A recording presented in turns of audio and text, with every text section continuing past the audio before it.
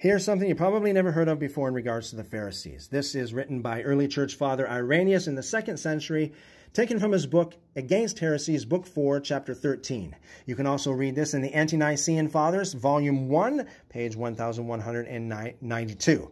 So, early church father Irenaeus lived in the time of the Pharisees. He knew the Pharisees. He should know what he's talking about. So he quotes Jesus. He said, "Unless your righteousness shall exceed that of the scribes and Pharisees, you shall not enter into the kingdom of heaven." So he says, well, what is meant by this? What did Jesus mean when he said this? He answers that question. He says, first of all, in the first place, we must believe not only in the Father, but also in his Son. But then, in the next place, we must not only say, but we must do. For they, the Pharisees, said, but did not. See, a lot of Christians think that the Pharisees strictly obeyed the law of God, that they were all about obeying the Torah. Not at all. Not even close to the truth, according to Irenaeus. They had faith in their mouth, but not in their actions.